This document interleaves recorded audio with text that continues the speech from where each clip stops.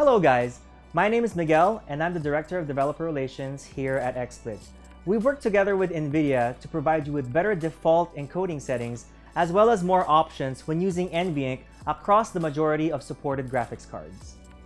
With the 9 and 10 series GPUs, you'll be able to get a video quality that is similar to X264's very fast preset.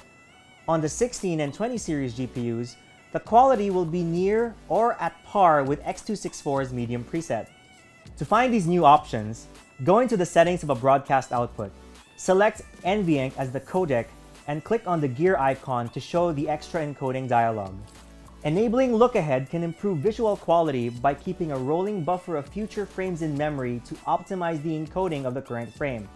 However, this does add latency to the output of the stream and isn't recommended for use with high-motion games like first-person shooters. Using adaptive quantization should subjectively improve visual quality by automatically adjusting how the encoder compresses a frame based on its content.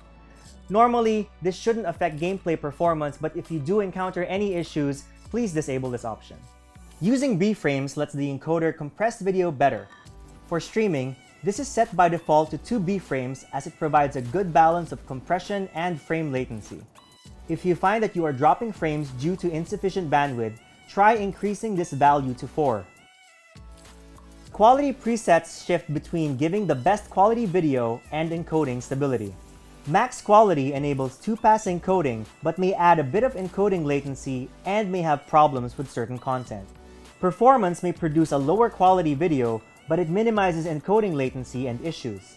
Quality tries to be a middle ground between max quality and performance. We hope this information helps you figure out the perfect NVIDIA NVENC settings for your content.